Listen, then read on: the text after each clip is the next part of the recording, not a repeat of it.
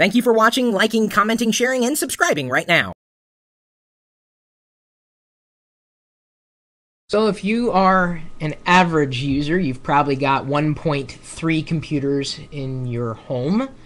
I don't know what a 0.3 computer looks like exactly, but it could be a laptop maybe. I guess that's a third of a computer, but then again, you have to define exactly what makes a computer. Anyway, you might have more than one computer in the house. Are you backing up on a regular basis? Are you? Now be honest, and we've talked about backing up data using the internet before, but what about using your home network to back up, or backing up one machine to another machine that happens to be on your home network?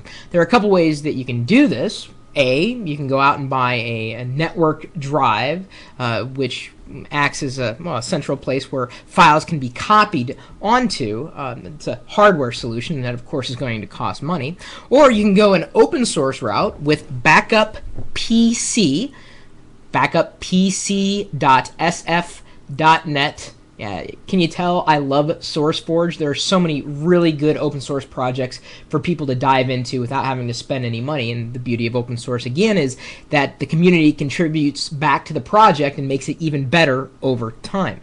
Backup PC is definitely for those of you who are more familiar with hardware and or network interfaces. It's not very user-friendly. Now, of course, a developer is going to look at it and say, well, what do you mean? It looks user-friendly to me. I mean, it's a whole bunch of numbers. It's web-based interface, so as long as you're familiar with a web browser, you can navigate around and click a few links. But it is not as simple and straightforward for the average user. If you're someone who does know a lot about hardware and network and making sure where paths are located and other paths, then backuppc.sf.net will do you just good. If you're not, then I would recommend a home network backup machine or a hard drive, a network hard drive, a network backup. They go by various labels, but the idea is again, it's essentially this hard drive that plugs right into your network, and every machine on that network can see that hard drive right to it, right from it. It's what some people call like a home server or a media server, so to speak, where documents and pictures and videos and audio files are centrally located on the home network.